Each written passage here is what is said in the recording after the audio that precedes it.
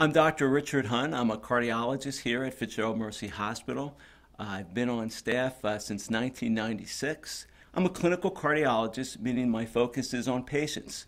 My interests involve cardiac imaging, and that includes echocardiography and nuclear cardiology. Nuclear cardiology is a subspecialty of cardiology which allows us to image your heart.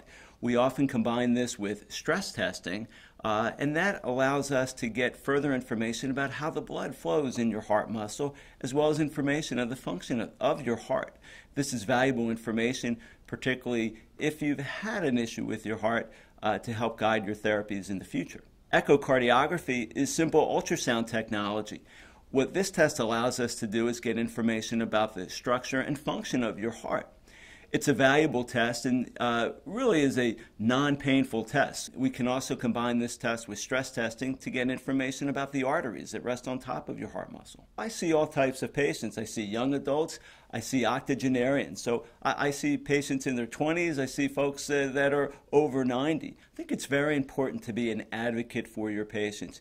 You know, being a patient nowadays is very difficult. This is very complicated stuff. Oftentimes you're on a lot of different medications. You're seeing a lot of different physicians. They're ordering a lot of tests, and it's confusing. And I think patients in this era really need a good advocate. And that's what I strive to be, an advocate or a spokesperson for the patient to try and help them direct and navigate through this maze. There's a lot of information out there. It's quite confusing. You're getting told various things from various different sources, television, the internet, friends, family.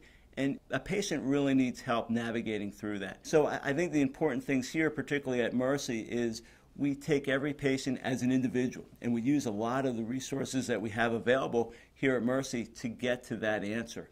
And it's not a one-time process. As I will often tell my patients, this isn't a sprint. This is a marathon. So this is often something that will work together to get to better health and ultimately a better lifestyle. I have patients in my practice who have been taken care of for over 10 to 15 years, and it's quite rewarding to see the growth, to see someone come out of a very severe illness to come back to a very healthy, productive life.